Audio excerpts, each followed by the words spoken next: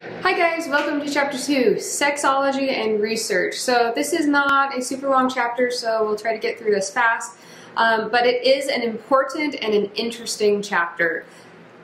Sex research is, we can do all sorts of psychology based on our ideas, our philosophy, and that's really how we've done psychology for over a century now. And before psychology was an official field, we had philosophy, which is just our ideas.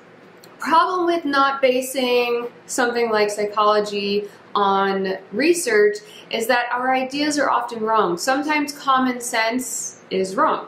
Okay? It seems like it should be right, makes sense, sounds right, isn't right.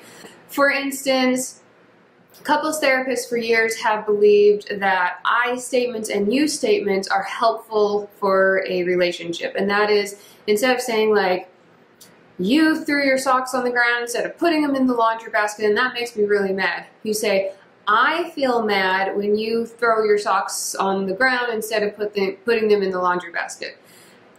However, research shows that doesn't help at all.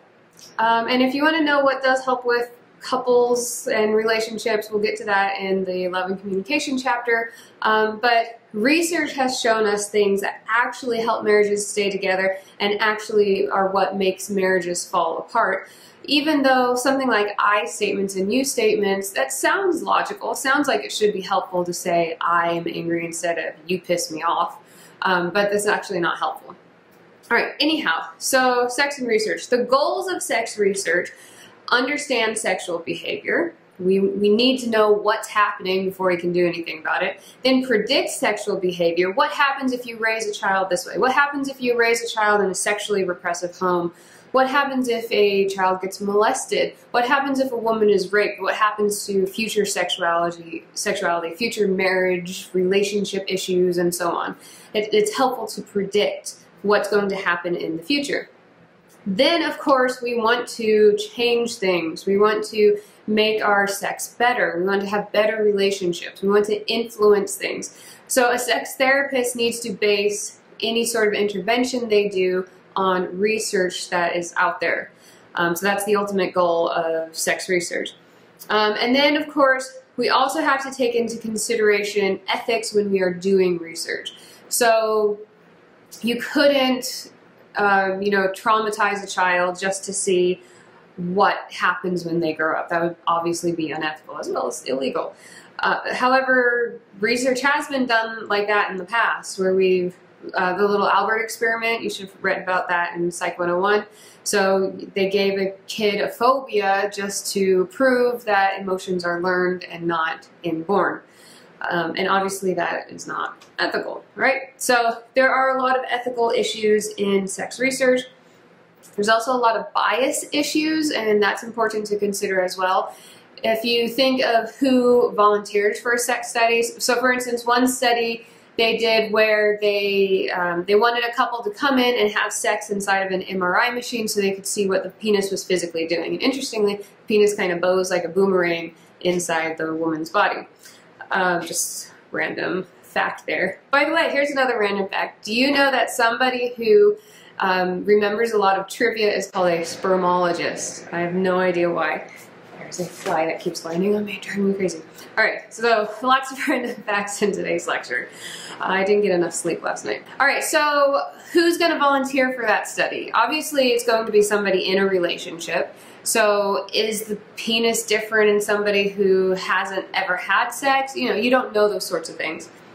If you wanted to study masturbation practices, who's going to volunteer for a study where you have to talk about masturbation? Obviously people who are more comfortable and open about sex. So the people who tend to volunteer for sex research studies tend to be much more sexually open. They tend to be more exhibitionist in personality, meaning they're more like show-offy.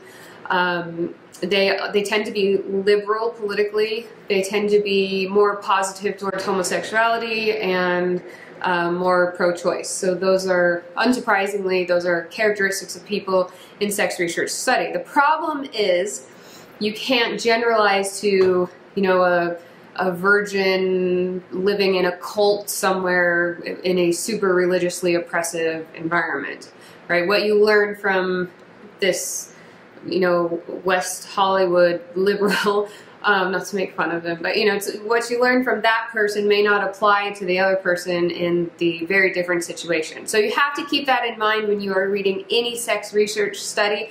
Who are they sampling? What is the population? What are the characteristics of that population? And how well does it generalize to other populations?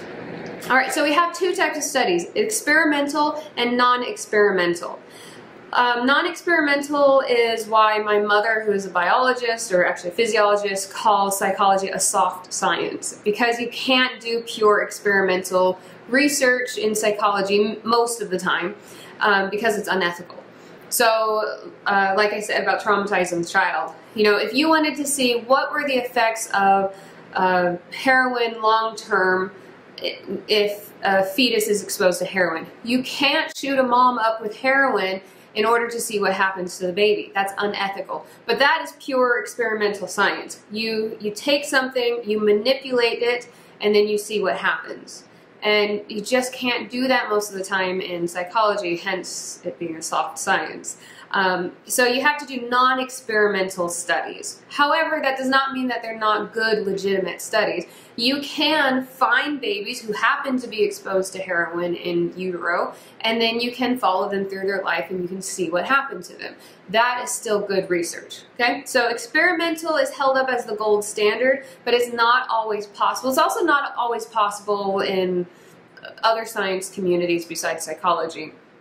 But the majority of research in the field of psychology is non-experimental. Now, it's still an experiment, but it's not classified as an experimental experiment. So it's not pure science, it's soft science. Okay, my mom wins that argument. All right, so different research methods. I'm not going to go through all of this at the moment, but you've got case studies, surveys, direct observation, and then pure experimental methods, which I basically just talked about. All right, so let's talk about case studies first.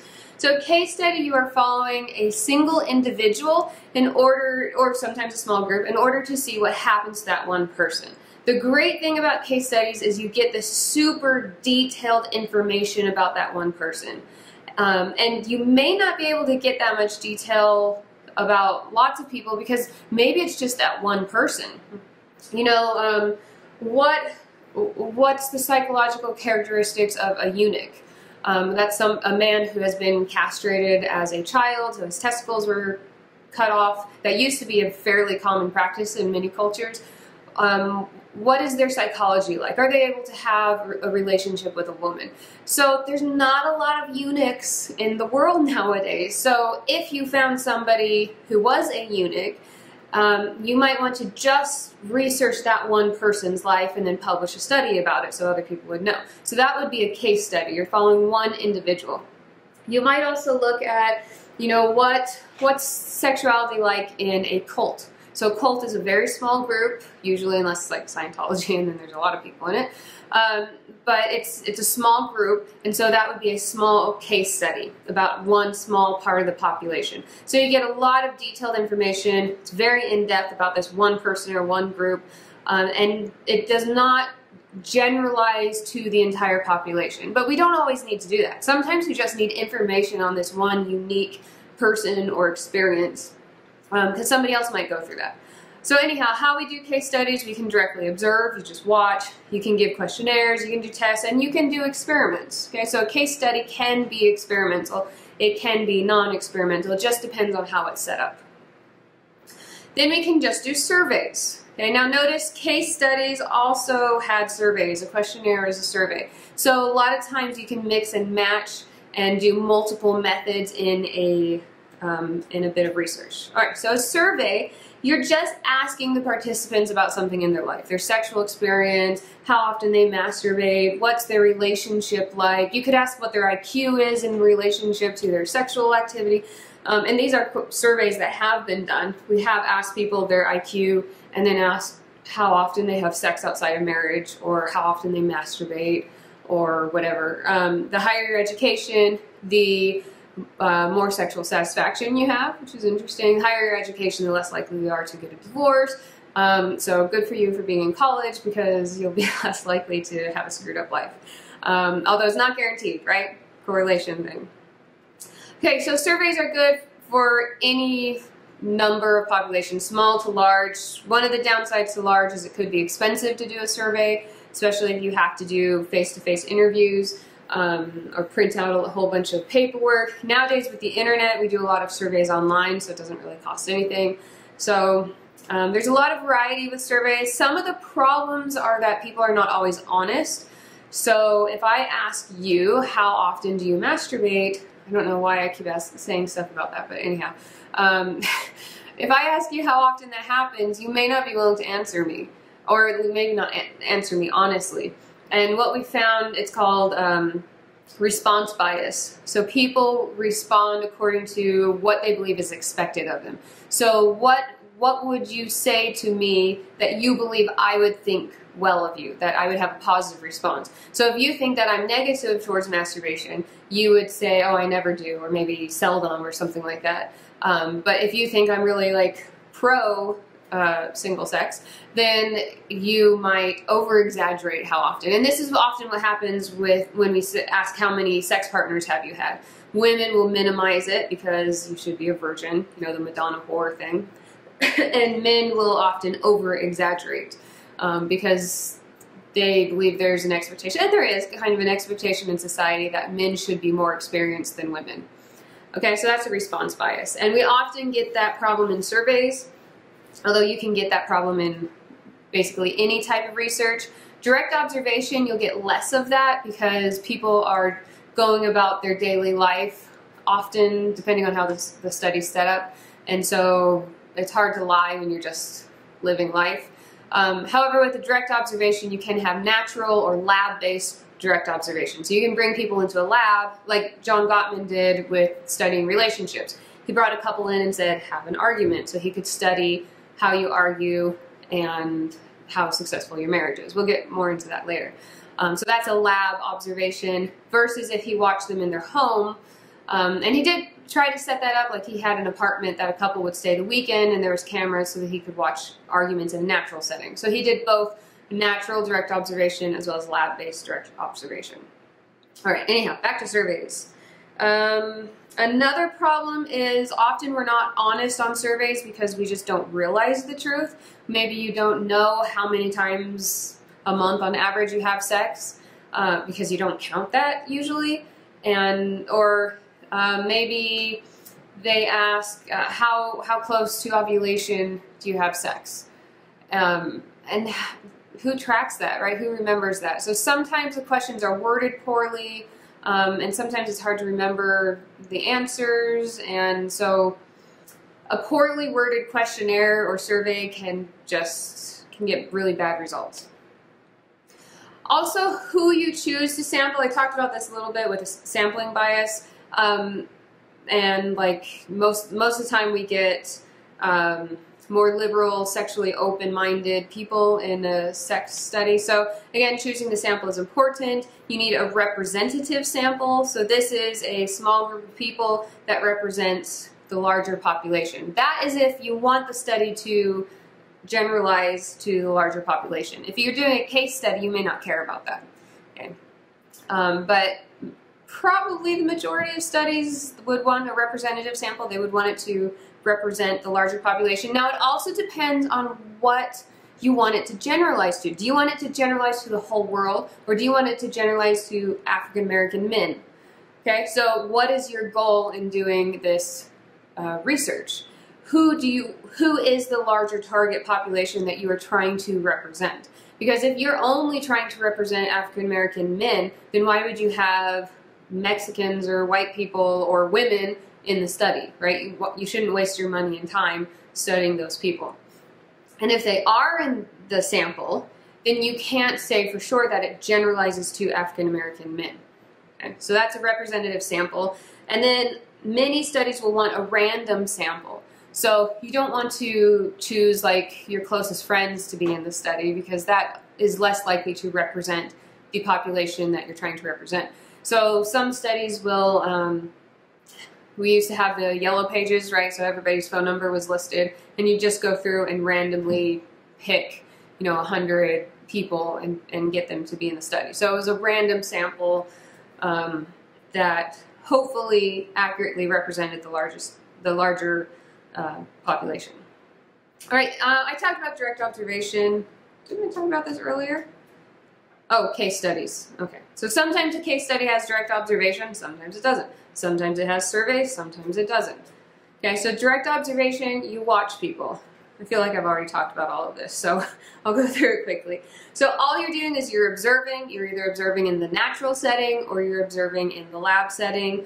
A natural setting, you're more likely to have people behave naturally. On the disadvantage of that is that there's a lot of other variables that can impact a natural observation. So if you want to see how two kids interact and you watch them on the playground, the problem is there's 100 other kids who could be messing up your study. You put them in a lab and you just have those two kids, it's controlled. However, it's also less natural. So advantages, disadvantages. It works better with small to moderate samples. Obviously, it's hard to directly observe 1 million people. Okay? It does not eliminate the possibility of falsification. Okay, I know the book says that. It does not eliminate the possibility. The possibility is still there, especially in the lab setting. I need to change this PowerPoint. I know the book says that, but people can lie when they're being observed, unless they don't know they're being observed. Okay, so as soon as the researcher enters the natural setting, it is not natural anymore. If you are standing on a playground watching kids, those kids know you're there and it may change their behavior. Okay? Or they may know that you have certain expectations of them, and so they may change according to whatever their perception is of your expectations. Okay, so people can lie under direct observation. It's totally possible. Records can be kept indefinitely. Yeah, of course, records can be kept indefinitely for all these studies. I guess I need to change this PowerPoint. Oh, and then I said this already. Behavior can be influenced by observers. Okay. All right. So how about we talk about some sexology technology? So we can and we have done these weird and amazing studies where we measure the arousal levels with electronic devices. So these are some of our sex tech. So this one is, these are vaginal and rectal myographs. So they record like pressure changes and usually temperature changes and so on in the vaginal muscles and the rectal muscles. And so that can tell you how aroused you are. This one down here measures usually temperature and humidity, okay? And then this noose we put around the penis is called the penile strain gauge, and it is measuring the strain that the metal is under as the penis enlarges, okay? So it can measure how much blood flow to the penis, how much of an erection the man is having based on his arousal, okay? So one of the problems with sex technology is it's based on the idea that of arousal concordance, that your arousal levels match what's going on in your brain, or your physical arousal levels match your emotional arousal levels. And this is generally true with men. It is not always true with women. As a matter of fact, most of the time it isn't true with women. It's called arousal non-concordance. I mentioned this in chapter 1, and I'll talk about it more in, I think, the next chapter.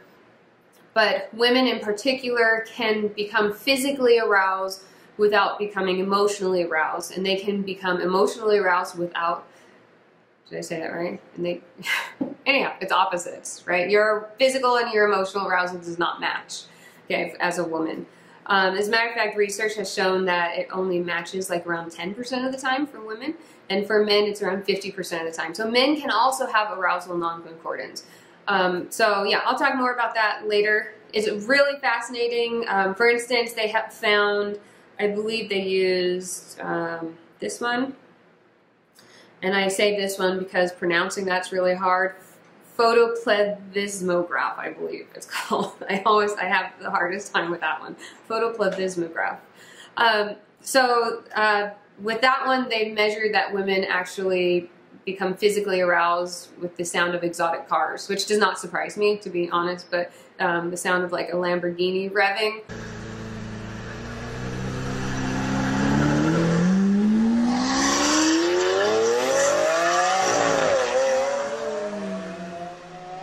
Causes physical arousal in women.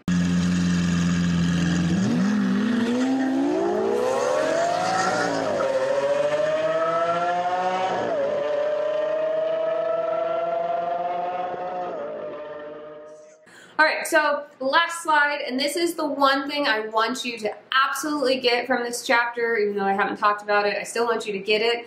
And you should already have had this from Psych 101. If you took Psych 101 with me and you don't remember this, shame on you. And if you did not learn this in your Psych 101 class from another teacher, shame on the teacher, because this is the most important thing you should take away from psychology, period. Correlation is not causation. Do you remember what correlation is? That is when one thing is associated with another. So sun exposure is associated with sunburn, especially if you have my color skin. Okay, so a positive correlation is the more time you spend in the sun, the more sunburn you get. Positive correlation, one thing increases, the other increases. A negative correlation is as one thing increases, the other decreases. So as money spending increases, your checking account balance decreases. So that is a negative correlation. Some correlations are stronger than others. So for instance, happiness and genetics is about a 0.5 or so correlation. So that's moderately strong. 0 is no correlation at all. 1 is a perfect correlation. So correlation is not causation. What this means is just because two things are associated does not mean that they're causing each other. So sun exposure and sunburn, that's correlational, and I would say it's also causational, right? So the sun exposure is directly causing the sunburn. However, and if you took my class, you've heard this example because it's always my favorite example. This is true. Ice cream intake is positively correlated with drowning. So the more ice cream you eat, the more likely you are to drown. Now, does ice cream eating cause drowning? No, of course not. But what it happens is there's a third variable, and that is the heat. The hotter it is, the more likely you are to eat ice cream. The hotter it is, the more likely you are to go swimming and drown. So even though they're correlated, they're positively correlated, they're not causing each other. It's not causational. So you have to be really careful when you read research or hear about research and it says scientists found that the more vegetables you eat, the worse your sex life is. Okay, that does not necessarily mean that vegetables are causing sex life. That does not mean that vegetable eating is causing a worse sex life, which would be a negative correlation, right? They're just correlated, they're not necessarily causational. It could be that a bad sex life makes you want more vegetables, or it could be that there's a third variable entirely that is causing both and they have nothing to do with each other, okay? So just remember that just because two things are associated, they're not causing each other, okay? So correlation is not causational. And also remember, you have experimental and non-experimental research. That's another important factor to remember. But non-experimental research is still valid science. So tell my mom that psychology is not a soft science, all right? Okay, see you in the next chapter.